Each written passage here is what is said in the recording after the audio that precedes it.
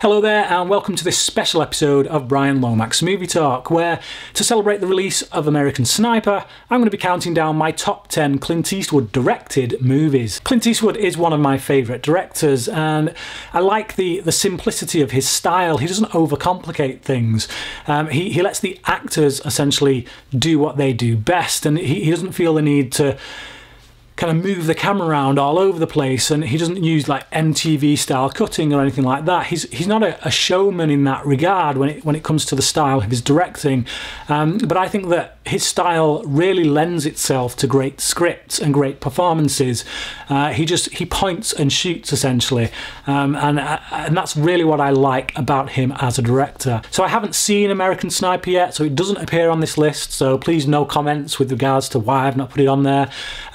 I'm doing this list because of the release of American Sniper, which I do hope to see sometime this week actually, so look out for my review later on for that.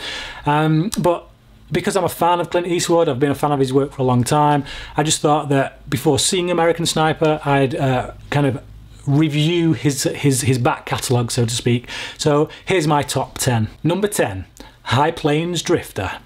Eastwood not only directs this film but stars in it as well, as a man with no name really. He's referred to in the credits as the stranger, and it really does play into the perception that this guy might not actually be human. He's almost like an angel of death. He's kind of, if you like, sent on a mission from God to judge this town for its sins. All the people in this town are complicit in a crime, and Eastwood's character comes in, judges them, deals out this wrath, and then just leaves. And it's a real simple, well told, and quite disturbing tale, but certainly one of Eastwood's best. Number 9, Play Misty for Me. Again, Eastwood directs and stars in this, as he does in a lot of films on this list actually. He plays a radio disc jockey who has a one-night stand with this woman called Evelyn, who actually turns out to be, long before Fatal Attraction came along, a bit of a bunny boiler. She stalks him and becomes very obsessive, and then actually resorts to very violent means. And like I say, to see a film like this that did come over a full decade before Fatal Attraction is really quite something, and in the hands of Eastwood it's really expertly made. Number 8, The Bridges of Madison County. This film is quite a slow film, it's quite a plodding film in many respects. It's just the relationship between Eastwood's character and the character played by Meryl Streep is just, so much time is taken developing it that you get sucked into them, even though you don't necessarily always agree with some of the actions that these characters take. They're essentially they're having an affair, and while I can't get on board with with those decisions, so to speak, you still get pulled into what these characters are going through, what they're feeling, and it's down to the expert handling of Eastwood. He's not interested in kind of big bombastic camera movements. He's interested in character, and this film is all about character. It focuses on two characters throughout, and it's really well made. Number 7, Letters from Iwo Jima. So this film is the companion piece, if you will, to Flags of Our Fathers. Flags of Our Fathers told the story of the battle on Iwo Jima from the American side, and this film, Letters from Iwo Jima, tells it from the Japanese side. This is something that I off the top of my head can't think has been done before, in which one filmmaker has looked at a particular historical event and then told two films from the opposing sides, one from the American side and one from the Japanese side, and this film for me is better than Flags of Our Fathers. I felt Flags of Our Fathers kind of it was too hung up on the patriotic aspect, and this film I think really has the edge, because it it delves into what the characters on the other side were going through. They knew death was coming. They knew that the end was near. Victory wasn't at hand, and we get into their mindset. What does that mean for people in that situation? A really great war film, and one of the best war films in recent years. Number 6, True Crime. In this film, Eastwood plays a reporter who is struggling to hold on to his family. He's kind of having to look after his kid, but not really doing a very good job of it. At one point, we get a really funny scene in which his child kind of hurts themselves because he's not paying attention to what's going on, and we shouldn't laugh, but it is funny, just because of the way that Eastwood handles it. But I feel that this is one of Eastwood's most underrated films as a director, other than maybe a final scene towards the end in which we kind of unnecessarily get the race against time kind of amped up a little bit. Other than that, the rest of the film is really a good story about this man who is really a pathetic example of a human being, but who is trying to do something right, who's trying to do something noble, and get this man who is on death row, who is innocent, off and try to save his life. Number 5, $1 Million Baby. So this film won Hilary Swank a Best Actress Oscar, and it's not hard to see why.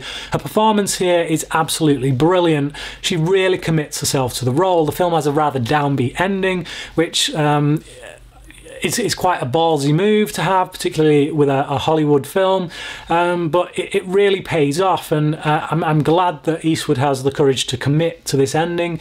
But the film throughout is really gripping. It's a really great character piece, and when the three leads are all on screen together, Swank, Eastwood and Morgan Freeman, there's some really great character interplay between them, and the story just sucks you in. This story of this woman who goes into boxing and feels like she has something to fight for, and you get sucked into her character, and that's really down to Swank's performance and Eastwood's direction. Number 4, Mystic River. There are so many great performances in this film that it's really hard to count. Tim Robbins is quite underrated, I feel. I think a lot of people talk about Sean Penn, a lot of people talk about Laura Linney, who are fantastic. But I think it kind of sells what Tim Robbins does in this film a little short. That being said, everyone is fantastic. Sean Penn is great in this. Laura Linney is absolutely fantastic. So twisted in this role. She's kind of this... She's the matriarch, really. She kind of has Sean Penn's character twisted around her little finger, and she's really in charge of what's going on. When Penn's character does some really nasty things, it's really her who's kind of dictating what should be done. And just the story of just the heartache of having a child snatched, and what some of these people go through, what Robin's character goes through. You feel for all these characters, and even when characters do bad things, you understand it. You understand why they go to such dark places, and this really is a great film that gets you thinking. Number 3, Changeling. So this film kind of revisits some of the themes that were brought up in Mystic River, only in this one, it's more about the strength of a mother. It's about her strength to continue and to really not settle for the lies that and the kind of incompetence of the police that are looking for her child, who tell her that they have found her child, and there's a real absolutely stunning performance here from Angelina Jolie. Eastwood seems to have a habit of getting the best out of his actors. Jolie is a great actress anyway, but this is one of her finest performances, and it's based on a true story as well. And some of the elements that happen in this story, the script is by J. Michael Straczynski, creator of Babylon 5, no less. Some of the elements are just, when you're watching it, it's hard to believe that this is actually true. It's hard to believe that what transpires throughout this film actually happened, but as is often the case, truth is a lot more bizarre than fiction, and this is a really gripping story from start to finish. Number 2, Unforgiven. This film won Best Picture at the Oscars, and it's really deserving of that accolade. The relationships here between Eastwood and Morgan Freeman's character are really spot on. They play these kind of old, weary, withered men who have a real loving, brotherly kind of relationship, and you really buy into it. So when one of these characters is killed halfway through by Hackman's character, it's a real stab to the heart. And Hackman does play one of the most truly despicable villains from any Western film that I've ever seen. So I really love the performances, I really love the writing. The script for this is fantastic. Eastwood sat on it for over a decade until he was ready to play the role. It's obvious that he's got a love for the material. It comes through in every shot. The cinematography is stunning, absolutely beautiful, and just the attention to detail that Eastwood pays, and to the relationships, to the performances that he gets out of the other actors. From a historical standpoint, it does fit in with a lot of the old westerns that Eastwood used to do. This character, Bill Mooney, that he plays could very easily be one of those characters much later in life. He could be the stranger from High Plains Drifter, in fact, and this is where we find him in his later years.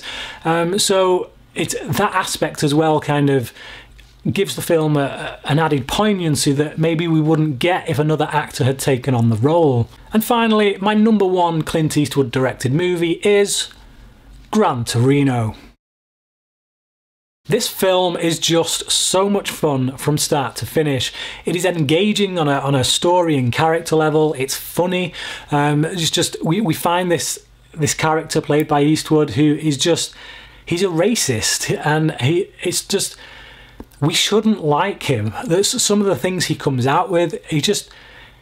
He's a lovable rogue, and he's a despicable human being, but we can't help but love him. And when this family, this Asian family, moves in next door to him, he slowly, over the course of this film, just starts to warm to them. And you know, there's nothing new here that we haven't seen elsewhere. This story's been told many times before. You get two different people from two very different cultures who necessarily don't understand each other and are like each other, but you stick them together, and over the course of the film they warm to each other, they grow to love each other, they grow to respect each other, and that's what we get here really. But again, it's the handling by Eastwood as a director, the way he takes his time. He's quite happy to take a slow pace, and he's more than anything concerned with character development, something that is sorely lacking in a lot of Hollywood films. And this film has character development in spades, and just characters that we love as well. The two child actors, well, they're teenagers, but I can't remember their names, but they're absolutely fantastic. The actress who plays the girl in this, she's amazing. She really gives an outstanding performance. And I just love the characters. You really sympathise with the predicaments that they face throughout this film, and it makes you get on board with the character, the character played by Eastwood, his actions towards the end of this film. You really want him to do what it is that you think he's going to do, and there's a nice surprise towards the end, a little bit of a twist there, but it's just every element in this film is handled really brilliantly by Eastwood. It's a really great character piece, and it really plays into a lot of Eastwood's earlier films from a character standpoint, and I just love it. I can watch it again and again, and I highly recommend it. So that's my top 10 Clint Eastwood directed movies. Tell me what your favourite are. Do they appear on this list, or have I left off your favourite movie from this list? Comment below and let me know your favourites. And until next time, thanks for watching.